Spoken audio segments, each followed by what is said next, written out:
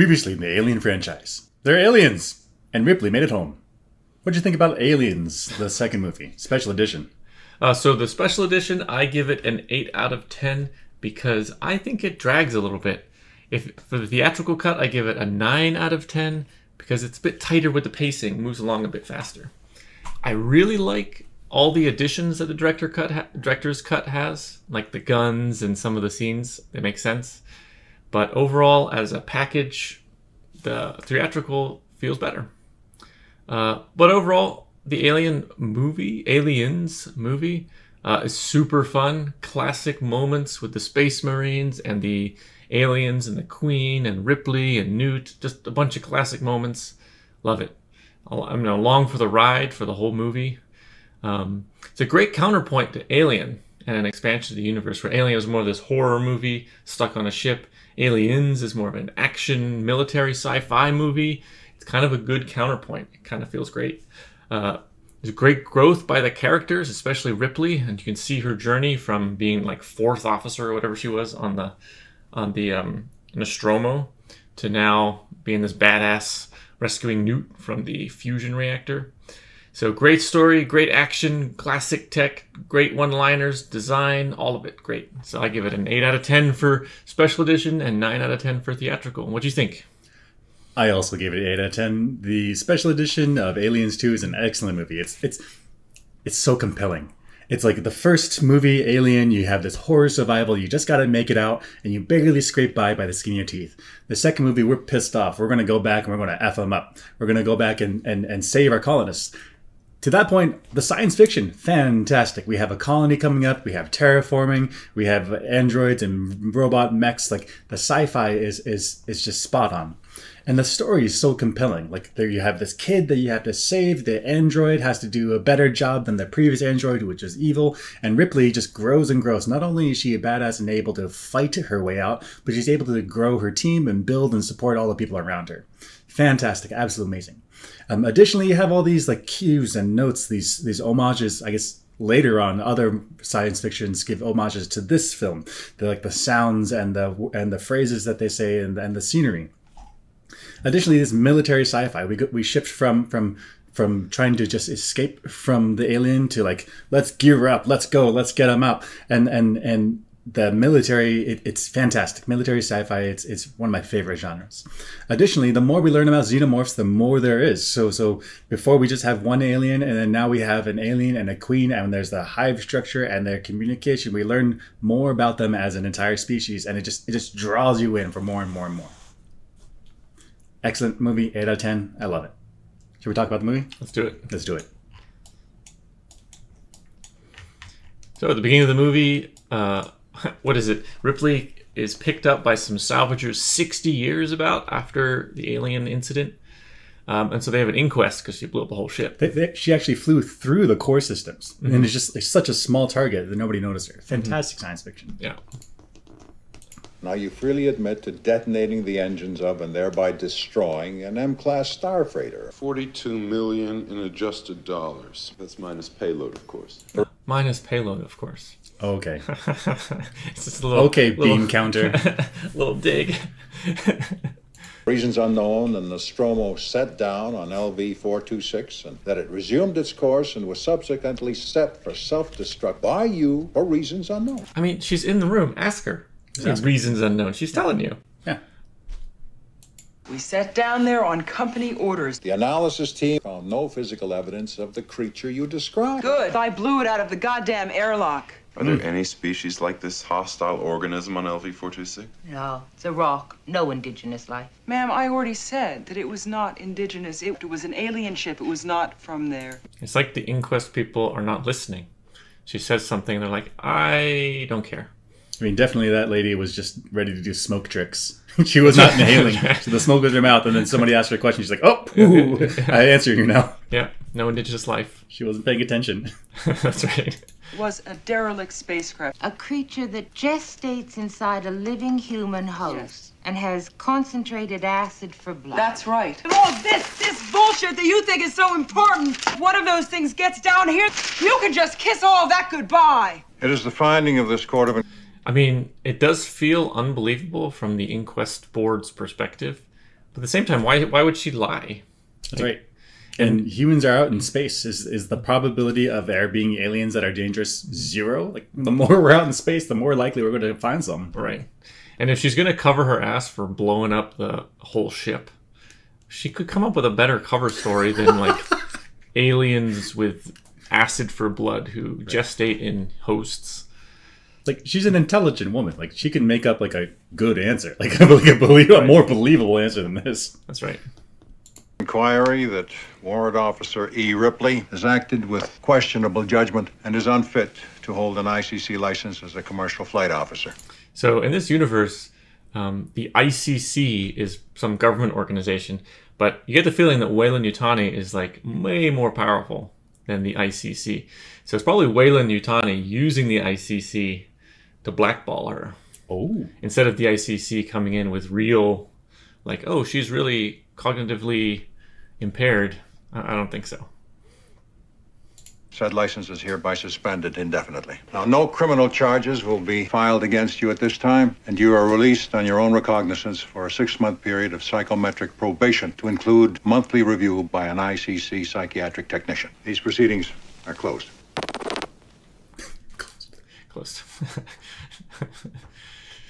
So it kind of feels like the inquest felt official, but not really official. And Weyland-Yutani is doing some Weyland-Yutani stuff, and whatever outcome they want, they got. It felt to me like a sham because the head guy just declares it closed. He doesn't actually like make eye contact with anyone else. He's just like closed. Now you freely... That's right. At the end, they don't dismiss Ripley from the room and then discuss amongst themselves what outcome to have. This guy's just like, oh, I already decided, and this is what we're doing. None of these people are like, oh yeah, what? There's not even like thumbs up, thumbs downs. Just right. He knew the answer already. Right. And I guess they're all like, well, Weyland-Yutani said this was the outcome, so I'll do my part with the paperwork, and then we're done. Because nobody objected to this guy declaring the inquest's results without discussion. Crazy. They get the program. They get it. Here's some stills from Hadley's Hope is the name of the settlement on LV-426. And I just like this, the Weyland-Yutani Corporation symbol. Very cool. The W and the Y. And then, of course, the big wheel. The big wheel! With the little... It's a Weyland-Yutani big wheel. Okay. They manufacture everything. Gotta get that advertising in. Yep. All right, so the colony contact with the colony on LV-426 is lost because Burke told them to go look for the aliens, which we learn later, which causes the colony to go to shit. And so even though Ripley has been banned from flight, Burke goes around, does a back end, and pulls her in. Let's listen to his pitch. They've lost contact with the colony on LV-426. I don't believe this. You guys throw me at the wolves, and now you want me to go back out there? Forget it. It's not my problem. These colonial marines are very tough hombres. There's nothing they can't handle. We've been trained to deal with situations like this. Then you don't need me. I'm not a soldier. Yeah, but we don't know exactly what's going on out there. I would like you there as an advisor, and that's all. Why are you going? Corporation co-financed that colony along with colonial administration. We're getting into a lot of terraforming now and building better worlds. Yeah, I saw the commercial. So I see he's lying there. He wants to go there to get a payday. How do you figure he's lying? Well, I always figured he was lying because he starts doing this tick over here with the cloth. So he's a little uncomfortable, so he does some kind of tick. Some type of like soothing distraction. Okay. Yeah, so he's like, I'm going because the company has a vested interest in this thing, in the terraforming, machine working. But really he wants to go there to get a payday because he wants the alien sample that he can sell, I guess, to the company. So he shows this by, I guess it's a tick. Is that the right word? We're getting into a lot of terraforming now and building better worlds. Yeah, I saw the commercial. I think it's great that you're keeping busy. What would you say if I told you I could get you reinstated as a flight officer? The company has already agreed to pick up your contract. If I go. Yeah, if you go. So the company blackballs her and makes her have only one option for work. And then they can rescind the blackballing and reinstate her as a flight officer for certain favors, in which case Burke has the power to do this. It's crazy. It's so much corruption. So they create the leverage that they need for her. Mm-hmm. Incredible. And they present it as if it's the ICC doing the licensing, but really it's just Weyland-Yutani pulling strings through. In fact, it may just be Burke, because he's high enough up in the bureaucracy to be able to have that power. Come on, that's a second chance, kiddo. Get back on the horse. Spare me, Burke. I've had my psych evaluation this month. I've read it. You wake up every night, your sheets are soaking with I sweat. said no! Wait a minute. How the fuck does he read her psych eval? That's right. He's middle management. What the fuck? Weyland-Yutani has access to anything they want. Anything they want, yeah. That should be confidential, private, whatever the term is. HIPAA protected. Yeah. And then even if it is readable by somebody outside, it shouldn't be readable to some middle management bureaucrat in Weyland-Yutani. It's crazy. And I mean it. I am not going back, and I would not be any good to you if I did. Okay. Just think about it. Don't touch me. Love that. Let's watch that one more time. Tap. Anytime you give somebody a business card, give them Tap. give it a little tap. Mm-hmm. I never understood what this meant. Let's watch. Damn, the floor is freezing. What do you want me to do? Fetch your slippers for you? Gee, would you, sir? Look into my eye. So what does that mean? What does look into my eye mean? I thought it was a Sauron thing. I mean, what is he saying? He's Sauron? Yeah, look into my eye. My magic takes over you. Go get into formation. Right. The floor is cold, therefore I'm Sauron. Yep. Makes sense to me. Is it some type of like look at me straight in the eye and not be goofing around, something like that? Maybe. I don't know. Look me in the eye and tell me the truth. But he was telling the truth. Floor's cold. Yeah, he feels cold. He feels cold. So maybe just look in my eye. Stop bitching. There it is. I like that. I mean, that's Mom, I got a C on my exam. Look into my eye. Okay. Okay. Marines messing around. They're a little bit overconfident. They don't know what they're getting into. Hey, Vasquez, have you ever been mistaken for a man? No. Have you? Got him. It is too bad. Slap. There's some juicy colonist daughters we have to rescue from their virginity. Dumbass colony.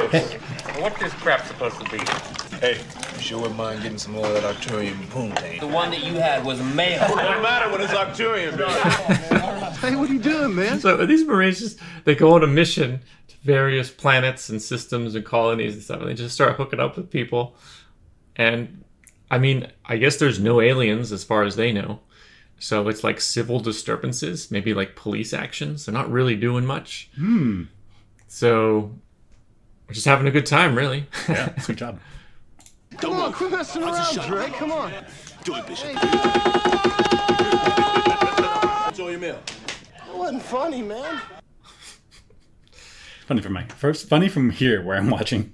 Yeah. I wouldn't want that to happen to me, but you know, if it's an android, they're probably not going to mess up. He cuts himself a little. Oh, he does. That's true. So he did screw up. So we zoom out of the ship and we get a flyby, and it's a cool looking ship. Let's see what it looks like.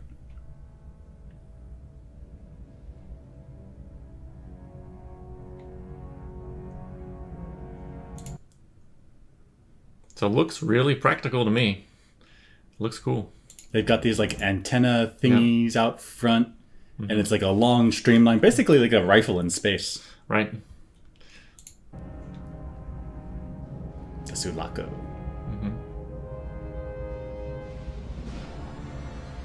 Very cool. Is that the engine? I think so. Let's get a better angle here. So we've got all this like antenna array, forward facing maybe. Sure. Pretty cool.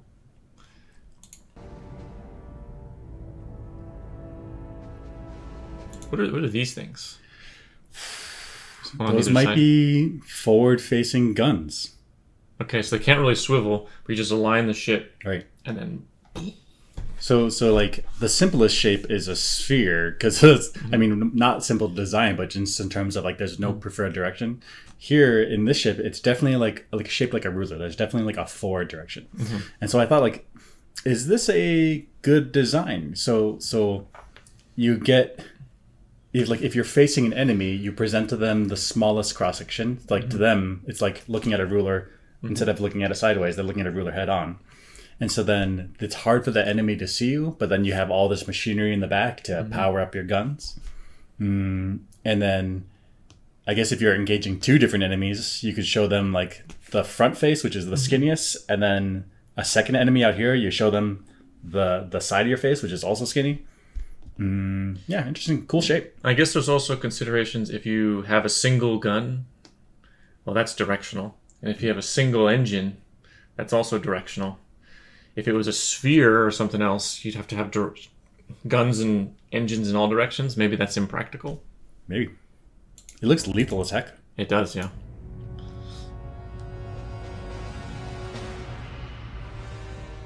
I think it's just drifting right now. I think this would be the engine. It would be on here. But it's just drifting into orbit. It's a really cool design. And I think we've seen this in like the Halo franchise. And I've seen alien-inspired stuff like this in Mass Effect, I think. In different places. This like flying gun look. It's pretty cool. So I think the Sulaco is going to have a safety incident coming up. Let's take a look. I don't care if you are short, Hudson. Get it done. I want this loading lock sealed. How many more you got, Spunkmeyer? That's one. So very, very cool. Super cool. So I noticed right here. So this machine will fuck you up. If so, we've got a human without, completely without hard hats, without armor, without anything. No high vis vest. That's right. Just walking right by. If he accidentally swings something and hits her in the head, she could actually die. At least concussion. Right. And she's walking at an angle where where the operator's not going to see him coming. Right. So there doesn't seem to be like a region around this machine. Safety bubble. Yeah, safety bubble. Now I know military, they have very busy decks, but they gotta have safety. There's gonna be an incident. We see it again. Clear behind. Look at this. He's actually in motion, swinging these things while these people are walking by in the opposite direction. How can the operator of this machine have any awareness? He doesn't have rear view mirrors. You can't see. Yep. So it's almost like if this thing is in operation, I'm moving, clear the area, and they should tape it off and declare, like, don't go into the zone if you're walking. They're gonna have a safety incident. And now that I'm looking at it, they've also got snag hazards. Look at this. Oh yeah, this guy lifts his foot 1 inch instead of 1.5. The whole machine's going down. Right, and he could yank cabling. It could be a mess. So very cool, but there's going to be a safety incident. Somebody's going to have paperwork to do. Oof. Not worth it. The paperwork's not worth it. Not worth it. The person, who cares? Probably the person that has to do the paperwork is the high-strung sergeant. Let's watch him. Son! Hey, line Marine! Get something to die! Move it out, goddammit! Get hot! Get out! Get out! Get out! Hot. Move it out! Move it out! Move it out! Move it out! Move it out! Move it out! Let's pack them in! Get in there! Move it! Let's go! Let's go! Let's go! Let's go! Let's go! Hey! Go! Why is he shouting so much? I always thought that he was getting them hyped up for the battle. Hyped up for the battle, but then he tells them to calm down and sit in the ship. Yeah, why not get them hyped up? Like as you're about to drop. As you're about to drop? Are they too confined to get hyped? it would overpressure the ship. It would burst the atmosphere. Yelling at people while they're getting ready is a good way for them to forget something. That's true. So when do you get hyped? I mean, if they need to get hyped for battle, you need to get into the dropship, which is a confined space where you have to sit down. Do you get hyped while you're sitting? I guess. I don't know. I don't know. I've never dropped into an alien planet. I don't know. Okay. And so this spurs some command confidence in the lieutenant. Let's watch it. We're in the pipe. 5 by 5. Rough air ahead. We're in for some chop. How many drops is this for you, Lieutenant? How many combat drops? 2. Shit. Oh, man. That would have been a good time to be hyping him up. Because then the people can't listen to this conversation of the lieutenant has very little experience. But isn't the sergeant is stuck in his seat? Yell from there. Or maybe he like cables into like one of the, like a safety rail, and then he can walk up and down and yell at people, and get him ramped up as they're dropping. Okay. Instead of talking to the lieutenant. So this is just a classic line. They have sharp sticks as well as guns. Hey, Ripley, don't worry. Me and my squad of ultimate badasses will protect you. Check it out. Independently targeting particle beam phalanx. Wow! I half the city with this puppy. We got tactical smart missiles, phase plasma pulse rifles, RPGs, sonic, electronic, ball breakers. Nukes, knives, sharp sticks. Knock it off, Hudson. Hudson's always causing problems. Listening to all the hardware. Yeah, and what's he doing wandering around the cabin while they're in flight? That's right. They're like dropping in right now. Yeah. Sergeant needs to put him back in his seat. All right, this is the terraforming station. Has very cool vibe to it. In fact, it's this vibe that other franchises later on touch into. You got this like central pillar with these kind of shield wally things with like wolf ears. Yeah. Yeah, cool. And this seemed fairly familiar. Like, yeah. Large base, wide footprint, and bam! This is Halo 3? This is Halo 3. There's a portal in Halo 3 in one of the levels. And yeah, so it definitely has the look of the terraforming machine in Aliens. There's a central part. Well, I guess there's no structure here with these cool leaves. I don't know what to call them. Yeah, sure. Yeah, definitely Aliens inspired. Very cool. So when the dropship gets down, the sergeant orders them out, and they do their tactics, but it feels very sketch, very suspicious. 10 seconds, people. Look sharp.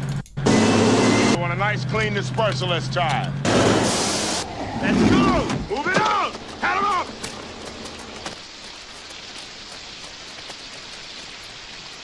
Vasquez, take point. So they stop there, and like they're just the two heavy gunners are just exposed, just standing out in the open. Second squad online. Okay, I like this leapfrog. But then again, like the sergeant and Vasquez just standing out in the open. It felt strange to me. I felt like if you're entering a unknown safety area, then you like stand behind stuff, stand off to the sides and shoot in. Yeah. Very strange, very confident tactics. Right, because if somebody was actually in this base here, as the door's opening, I have a clear place to shoot. That's right. And Vasquez is just totally exposed here. Vasquez will have to like look around the room in the dark and try to see what's out there, whereas somebody in the inside defending the door just shoots at whatever's open. That's right. Just whatever's there. Also, so backing up a little bit, the heavy person, Vasquez, goes in first through the gap. That's right. Isn't that weird? Let's move. That's weird. So she goes first. She's not even really clearing. Right.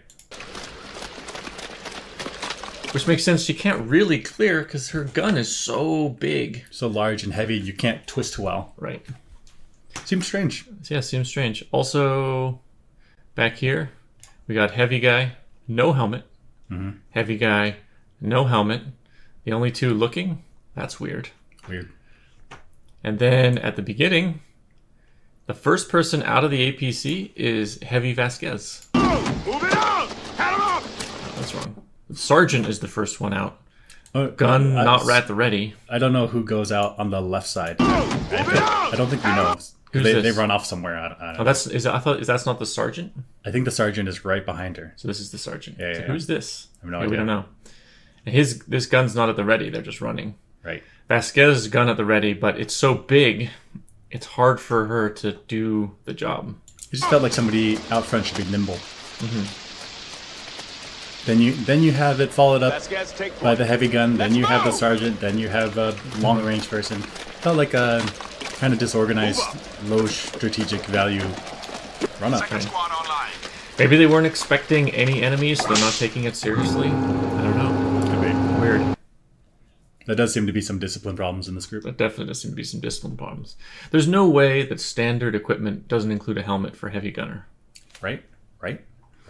Unless in the character loadout screen, forgot to equip it. Or it doesn't look good, so you just, I want the cowboy hat. That's right. Yeah, very interesting tactics. Curious. And then inside, as we're going through this somewhat derelict station, they need their personal lamps so they can see where they're going. But the personal lamps are shoulder mounted. It's not like gun mounted. I would understand that too, because then wherever you're pointing is illuminated. It's not headlamp. It's just on your shoulder. So if you see something in the dark and you need to like look to it, you need to turn your whole torso. There's no way to get light up on the ceiling other than like laying down. I mean, yeah, seems strange equipment. Now you can see it here. This is a shoulder-mounted light pointing at the locker. Thank you, not helping. Right. And what's this guy's name? He's looking up and to his right, but they're not the same vector. Right. And so his eyes aren't straight forward with his head. His head's looking straight for his perspective, but his eyes are off to the side. Right. So the light on his shoulder is lined up to neither the gun or his head or his eyes. That's right. And it has an effect. His name's Drake. Drake. Has an effect on the lieutenant's combat awareness. Right. Because the light is probably pointing up here somewhere. That's the light, yeah. So it's also not lined up with the camera. Right. There's all kinds of problems with these shoulder-mounted lights. Kind of weird that it's not a headlamp. Maybe they need one attached to the camera and a headlamp. It's weird. You can really see it here. This light, it's kind of blurry, but this light is pointing this way at the wall, whereas Vasquez is looking forward. That's right. And I guess this light is never going to point where she's shooting because her torso is always to the side. That's right. Especially in these close quarters, they're kind of squirming around a lot. Yeah. So the light is swinging around, not looking where you want. Because look at all this damage. It's going to be a problem maneuvering. Never noticed that before. That's a good point. And a follow-on to this is the unwieldy weapons. They've got these huge covering fire weapons. I don't know what they call them. Machine guns. Heavy guns. Sure. Heavy guns, sure. And they're in close quarters. Let's see how weird it looks. So how big is that? 3 feet long? Sure. Yeah, maybe. 3 feet long? And they're going to bust into like an apartment. It's unwieldy.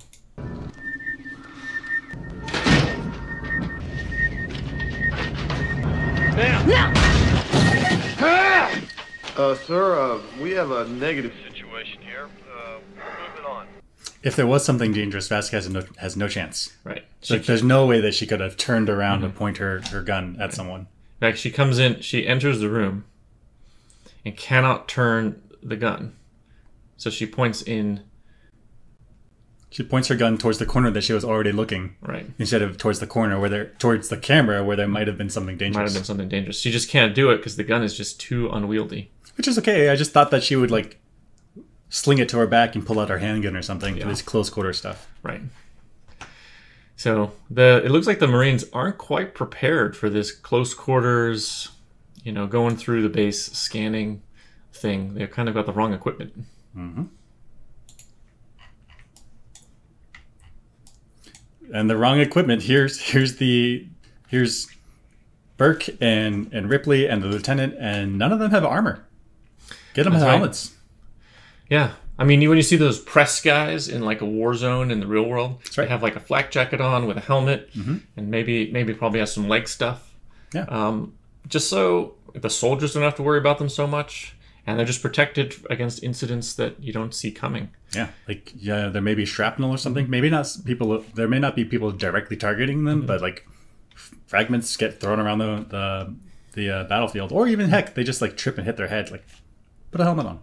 Right. So it's weird. They're completely in civilian clothes. Weird. Very weird. PDTs. Let's listen.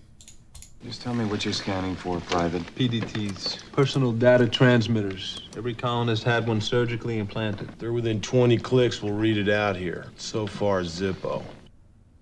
So it's an interesting technology that the PDTs implanted into the colonists are capable of sending out a signal that they could detect here, but it won't ping the server and say, I'm here, I'm here, I'm here. Here's my coordinates. I see.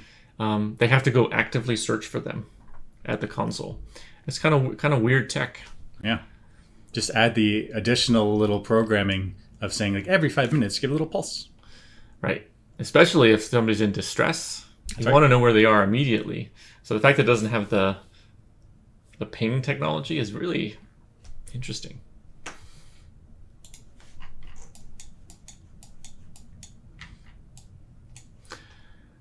So the APC has a very weird design. Let's look at this very specialized gun retraction.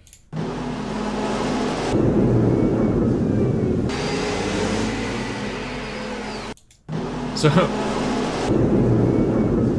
this gun retracts, and it seems like, what is the use case for this gun retracting? That's right. Why not just leave it on top all the time? Well, if you leave it on top all the time, it's not going to clear this door.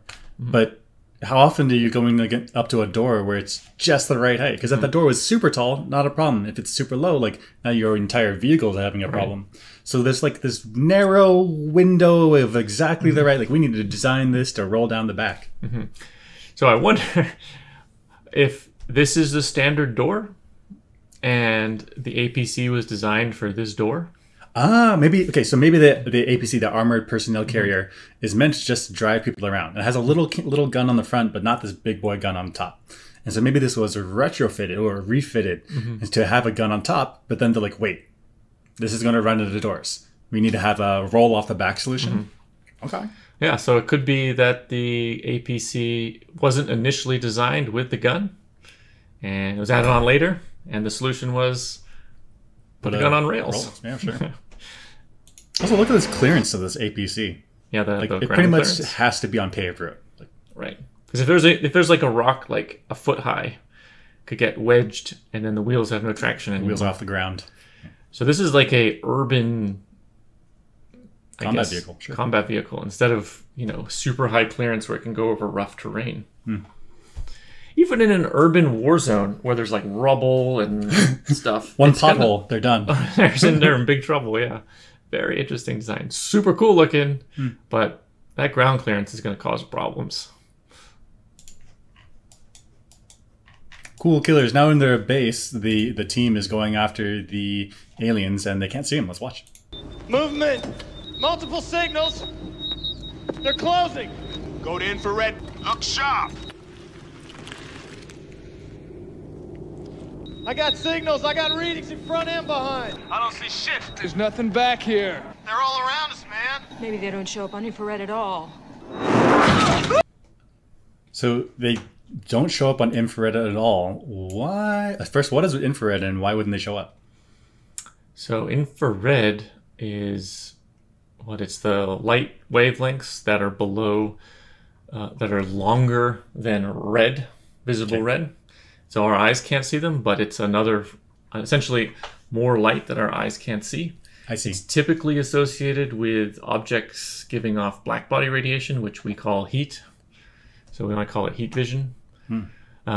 So we're saying that the aliens are not giving off typical warm-blooded black body radiation like a cold-blooded creature. Okay. But they seem like they're not cold-blooded. Right. So, yeah, they move around rapidly with these fast muscular contractions as if they're warm-blooded. I guess not showing up on the infrared says that they're the same temperature as the environment. I think because like if you were to look at a room and it's room temperature, so 22 Celsius or 70 degrees Fahrenheit, and then if you see a person, they'll come up as a bright spot, as a hotter spot than the rest of the room. Or if something is cold, like you look around your kitchen and then your refrigerator's open, the refrigerator will come out as darker than the rest of the room, which means that the aliens, the xenomorphs, are able to match the temperature of their bodies to the surrounding environment. That would be a cool survival mechanism if they were getting hunted by like creatures that could see through infrared, and the xenomorphs are warm-blooded. They could maybe make their skin ambient temperature. So they cool down the outside to match, or warm up the outside to match the ambient temperature, and then they pull in the heat or make it cold on the inside. Super cool. It could be like an evolved. Oh, did they learn that because they fight against predators, and predators have heat vision? It could be. That could be an evolved like survival mechanism as like a IR camouflage. Yeah. Yeah, very cool. Oh, wordplay. That classic line. Let's watch. Hot as hell in here. Yeah, man, but it's a dry heat. Knock it off, Hudson. Hudson always causing problems. Got these one-liners. I mean, it is true. A dry heat does feel a lot less hot than a humid heat. Humid heat's all muggy and nasty. No, thank you. And I also think he's wrong. It's totally a humid heat in here. Look at this. Hot as hell in here. Yeah, man, but it's a dry heat. Knock it off, Hudson. It's clearly not a dry heat. Definitely dripping and humid. Right. Nasty. Yeah, probably stank up in there. This was interesting. Let's watch. Lieutenant, what do those pulse rifles fire? 10mm explosive tip caseless. Look where your team is. They're right under the primary heat exchangers. If they fire their weapons in there, won't they rupture the cooling system? Oh, this whole station is basically a big fusion reactor. You're talking about a thermonuclear explosion and... Hey, Palm, we can't have any firing in there. I want you to collect magazines from everybody. Plane units only. I want rifles slung. And no grenades. All right, sweethearts, you heard the man. Pull them out. Come on, let's have them. Give it up, Ski. Come on, let's go. Crow, I want it now. Give it up. I'd like to keep this handy for close encounters. So the lieutenant gives the order to collect all the ammunition and grenades because there's a problem that they could rupture the coolant tanks or coolant something. Now, he doesn't tell the soldiers on the ground why he's collecting all that stuff. He just tells them to do it. They immediately disobey with their own ammunition stash and unconventional weapons. But should the lieutenant have told the soldiers why he was collecting the ammunition and grenades so that they could make tactical decisions on the ground? Exactly. I hated this because like you need to let people know what the situation is, otherwise they have literally reduced situational awareness. If they know why they can't shoot there, then maybe they shoot in the plane, they just don't shoot down, because it's only down is the dangerous direction. So I was very upset at the lieutenant here because like tell the people why you're doing something so that way they know what to do. Wait, down is the dangerous direction? Because they said that your guys are walking over the coolant tanks. Mm-hmm. So I suppose if you shoot up, you're not going to hit the coolant tanks. It's really just watch out for shooting down. Okay. What if there could be pipes though, right?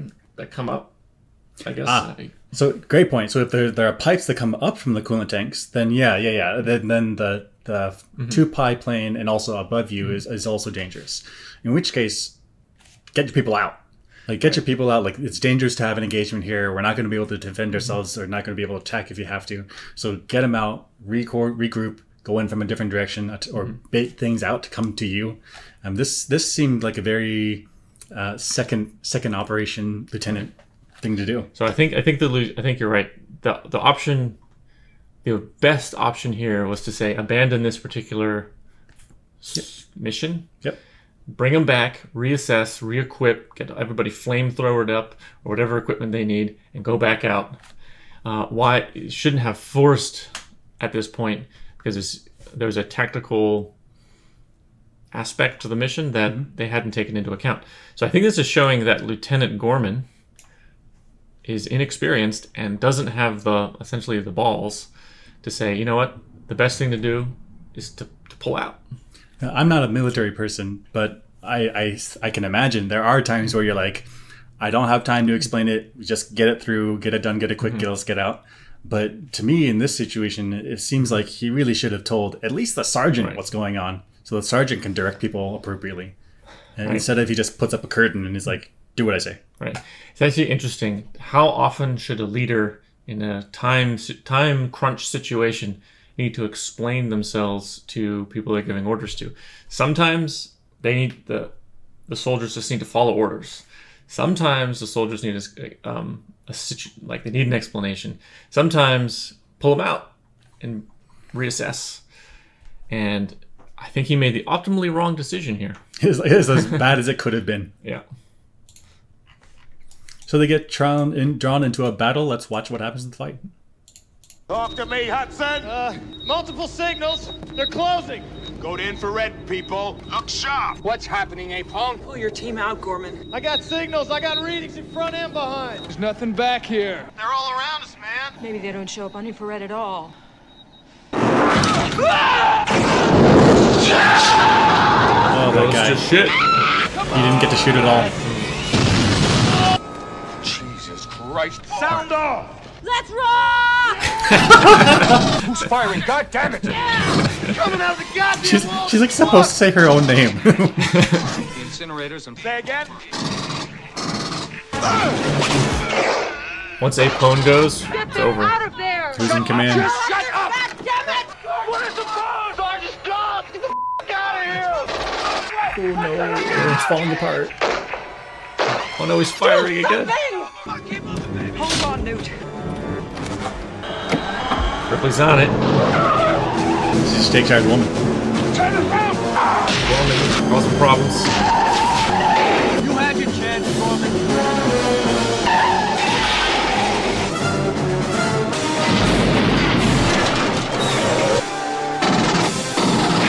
Come on, let's move it! Popping. Come on, let's go, let's go! Man, we gotta go around. Oh! Drop the weapon. Don't dump your gun. Get more ammo. Drag some mud! Don't be a hero. Oh! He's gone! Forget him, he's gone! Eat this! Go, go, go! Juicy. I find people drive a lot less carefully when it's not their neighborhood. Wait, what? When it's not their neighborhood, people drive a lot less carefully. So like Ripley's like, I don't live here. She's just bumping into shit, breaking down walls. I mean, yeah, that's what's going on. That's what's going on, right? Mm-hmm. Very cool. Let's follow up with what happens after the battle. Jesus, this ain't happening, man. This can't be happening, man. This isn't happening. We got 7 canisters of CN20. I said we roll them in there and nerve gas the whole nest. Well, we don't even know if it's gonna affect them. I say we... That's a good point. The nerve gas may not affect them. They don't know. Hudson's like this goofball, but like he says real smart stuff. We don't know the alien anatomy. What is dangerous and toxic to our bodies may not be for them. Mm-hmm. I say we take off and nuke the entire site from orbit. It's the only way to be sure. Hey. Oh, hold on 1 second. This installation has a substantial dollar value attached to it. They can bill me. Bill my ass, Burke. But also, the thermonuclear radiation, will that necessarily kill the aliens? Right, it could be that if they survive the initial blast, maybe the nuclear fallout could be something they eat.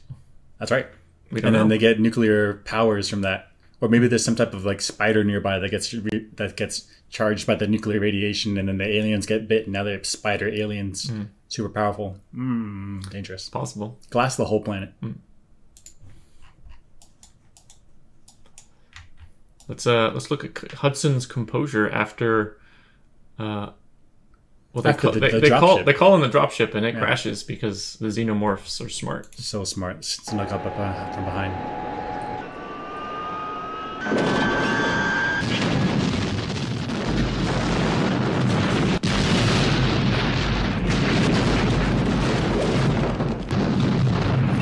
Apparently, this explosion is what does the damage to the reactor that causes the overheating later. Oh, because all these coolant pipes are busted? Yeah. I see.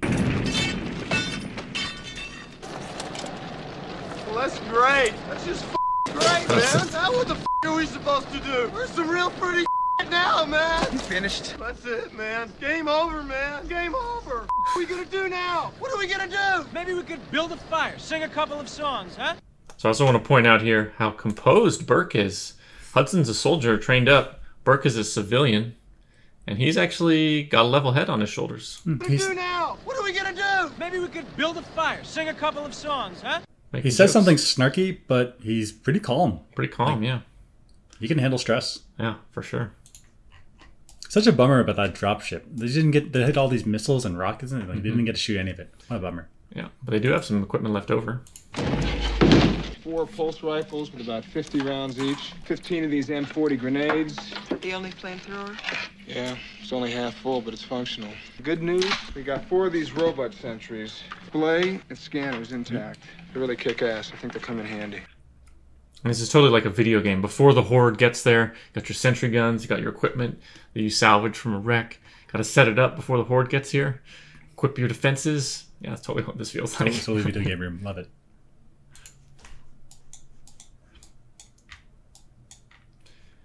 So Hudson is panicking, and Ripley, she is a leader. She understands like psychology. She handles it beautifully. Let's watch.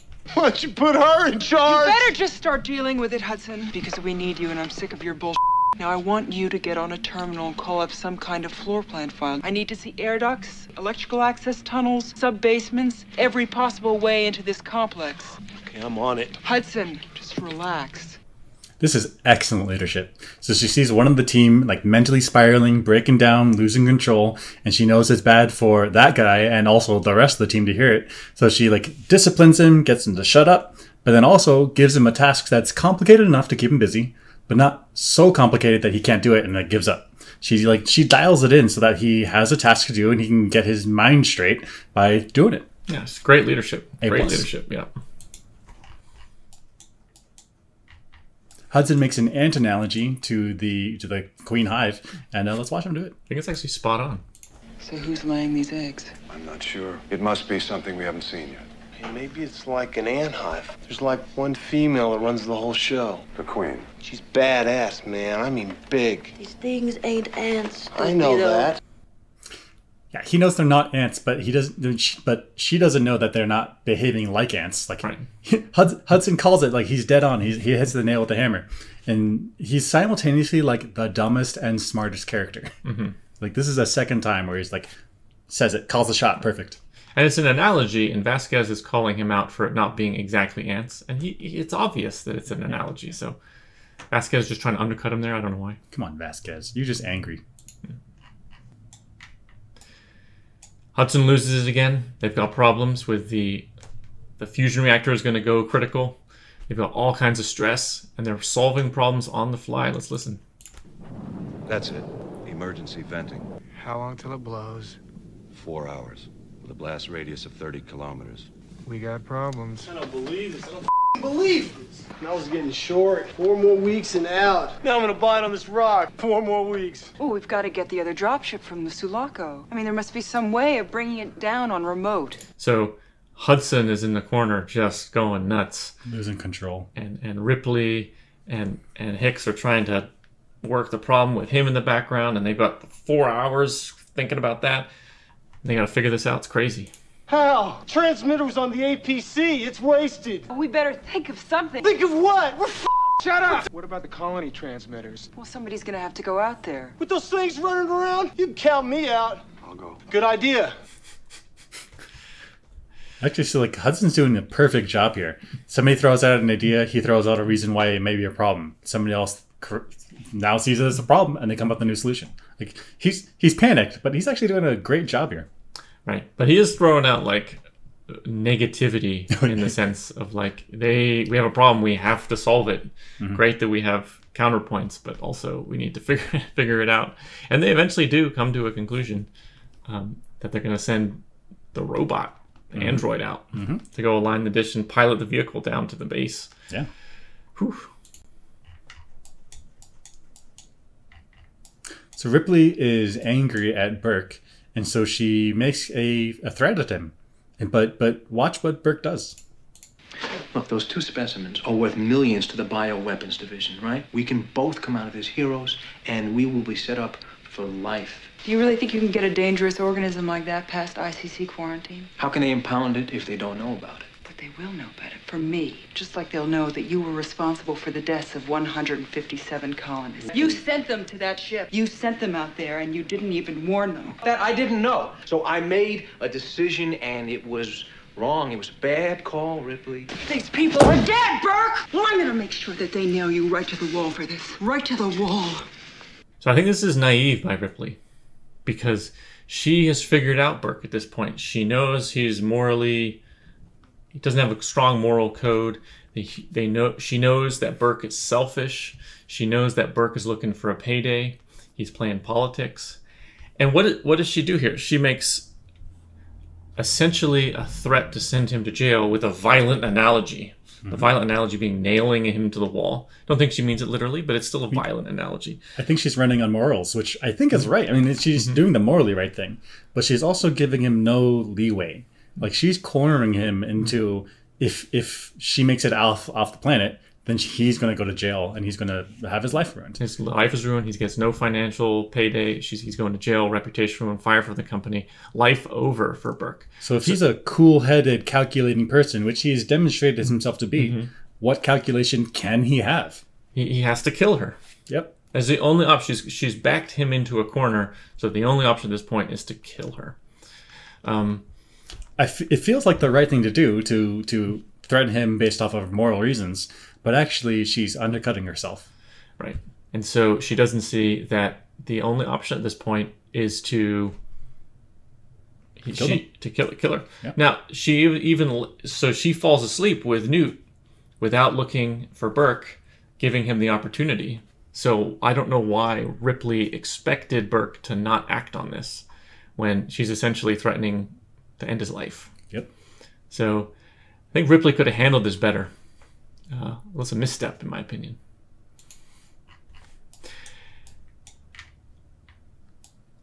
So Burke sets the facehugger against Ripley and Newt, and Ripley uses the fire alarm to get out of it, which Burke didn't see coming. I mean, okay. Yeah, super smart to have a lighter on you. We should bring smoking back. That's right. Burke failed. Let's watch. I say we grease this rat son of a right now. Listen to what you're saying. It's paranoid delusion. It's really sad. I don't know which species is worse. You don't see them each other over for a goddamn percentage. So yeah, he's trying to cover his tracks. He's trying to gaslight people to protect himself. But in his defense, we don't see the aliens fuck each other over for a percentage. But we don't know what their economic systems are. Maybe they are fucking each over for finances. I don't know. That's right. There's got to be some competition between the xenomorphs. It can't just be like this well-oiled cooperative machine. No way. They would be like an ant colony if they were, but they're not ants. But do ant colonies fight other ant colonies? Sure. Yeah, absolutely. Is that fucking each other over? Maybe. Yeah. For resources? Sure. Yeah. Classic line. Xenomorphs are pretty smart. They do cut the power. Gotta go back. They cut the power. What do you mean they cut the power? How could they cut the power, man? They're animals. I mean, they are animals. It's weird. They're so smart. Right. Weird. They must have at least a similar level of intelligence as to velociraptors, because those guys will cut power to human structures. Let's see this mistake. Khan's mistake from Star Trek: The Wrath of Khan. 12 meters, 11, 10. Then they're right on us. 9 meters, 8 meters, 7, 6. B, that's inside the room. Well, you're not reading it right. It's reading right, man. Look, 5 meters, 4. No one believes What the hell? him. He reads it right twice. No one believes him.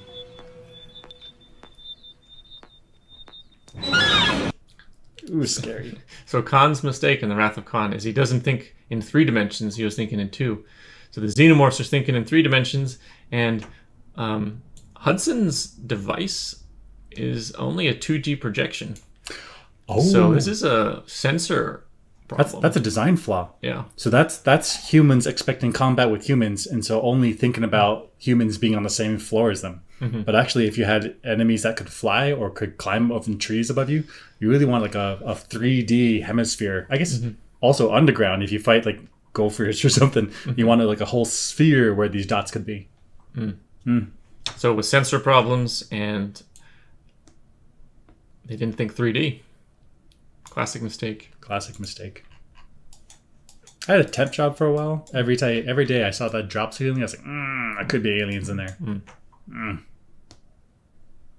I like here Hicks takes care of Ripley in a panic attack, takes care of the emotions in the moment, but makes sure that they are moving on to the next thing so they can live to fight another day.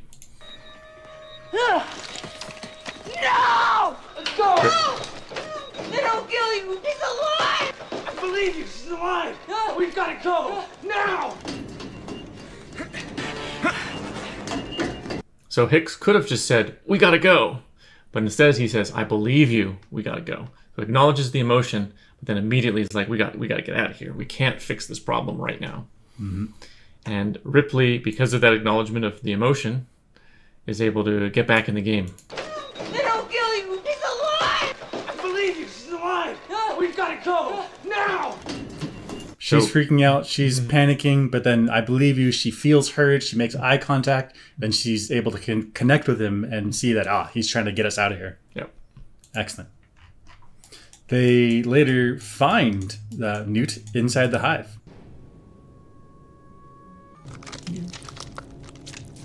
Gross.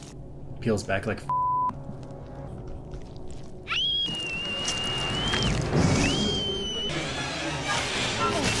ooh, scary. Grab onto me. Hold on. Oof, freaky. So super cool. Super cool that they're like running through the terraforming installation, and then they just happen upon all these eggs. They're suddenly in the hive. I had a follow-up thought about this is like, we only see aliens form these hives inside the engineer ship, and then now inside the terraforming base. Do we have to worry about xenomorphs setting up shop in like a cave outside? Like why here? Yeah, it seems like maybe they're attracted to enclosed spaces that are warm. Okay. So maybe warm caves, maybe near ship's reactors, but maybe they can set up nests all over the place. Who knows? So, does seem they like heat though, heat and moisture. I see. Maybe something about it helps their gestation in these eggs because like you're just getting energy coming from the outside. If you have a low temperature, then it could like slow down something. But they also seem to like build this like, I don't know what you would call it. They like structure-y stuff around it. Biomatter all around the place. Maybe that's some kind of environmental control for them, where if it's not hot and not humid, they'll grow this stuff, and it makes it hot and humid in the enclosure. Very cool. I buy it. I believe. Yeah. There's some questions about how adaptable their nests are here. Maybe they just prefer to take over structures because it's easier to do that. Right. A few seconds later, we get the full-blown. We're in the hive with the queen. Let's watch. Ugh.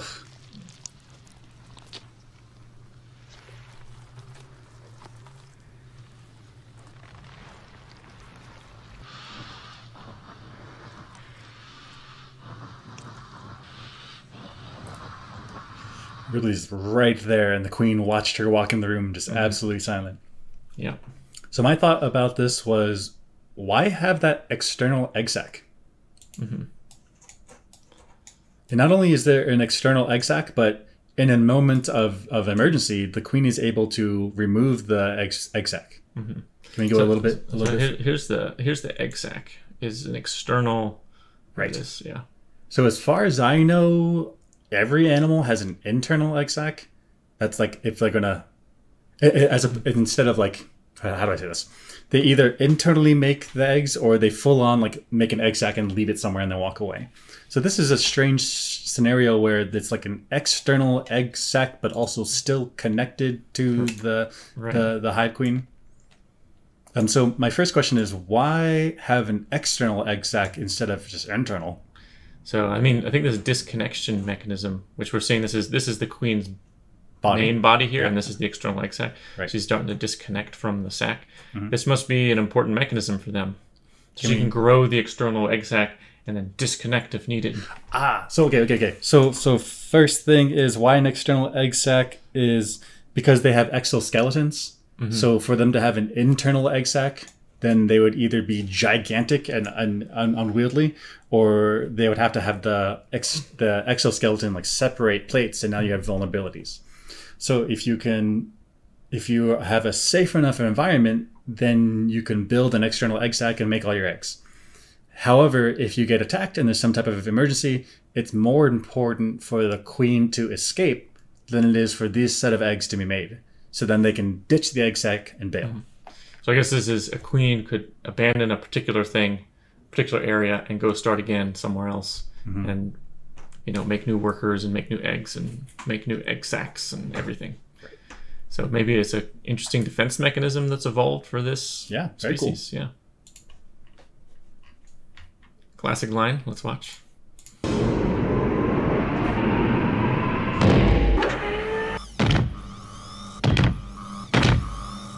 Get away from her, you I had so many fantasies about this machine as a kid. Like, I wanted to be this for Halloween. Like, I wanted to like walk around these robot guys. Super cool. Super cool.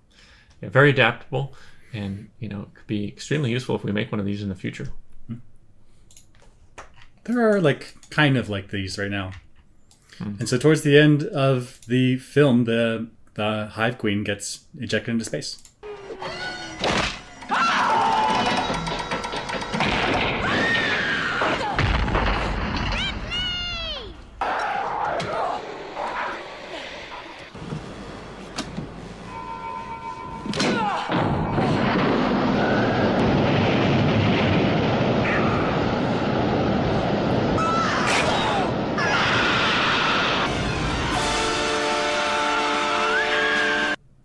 So my question is, we know very little about these xenomorphs.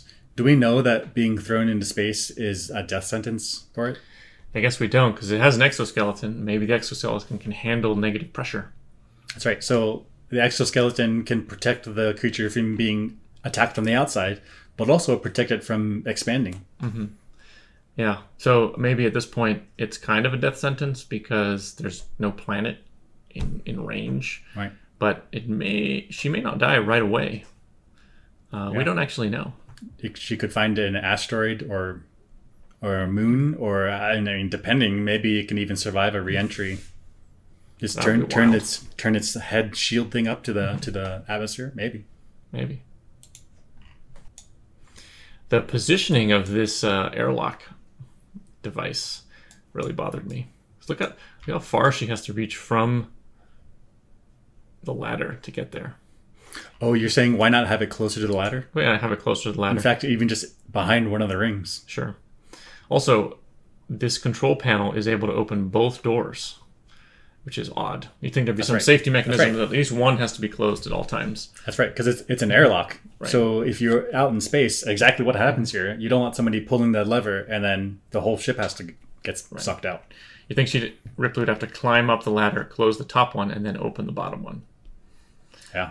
With the exception of if they're in atmosphere, then you can turn off those controls or something. Right. So I guess if this entire place was evacuated, then the safeties would allow you to open both. Yeah. But it's weird that she's able to do that and vent the entire ship. That's dangerous. Super dangerous. Yeah, there should be some sensors for we're rapidly losing pressure. Shut all inner walls. Right. Very weird. I guess on a water ship now, if they get a hull breach, just shut the internal doors. Shut the internal doors, yeah. There's some growth. Ripley and Newt now have a parental relationship, and Ripley doesn't hate androids anymore. Mommy! Oh. Not bad for a human. Bishop's so cool. I wish he didn't die. Yeah. He did good. Did good. And that's it. That's Aliens. Mm-hmm. So now, what's going to happen in the next movie? Of course, I already know, but Ripley can now return to society with Newt, which is, Ripley lost her daughter because of old age. Of time. Yeah. So now she can raise Newt. That's kind of cool. Mm-hmm. Do the xenomorphs truly threaten humanity? Is that really going to be a problem in the future? I mean, even if they threaten humanity, or maybe they don't, I think the only good bug is a dead bug. And how smart are the xenomorphs? They cut the power. They're able to make tactical decisions. It was unclear. They went for the drop ship when no one was around. And they seem to be able to communicate and coordinate attacks without saying anything. So maybe they have some type of telepathy that humans are unaware of. Right. It could be very interesting. Or maybe the xenomorphs are, the Whaling China gets a bunch of samples and they turn xenomorphs into soldiers for humanity. Cool. Yeah, sure. To attack the even worse enemy out there somewhere else. Yeah. Let's find out. Next time, Alien 3. See you next time.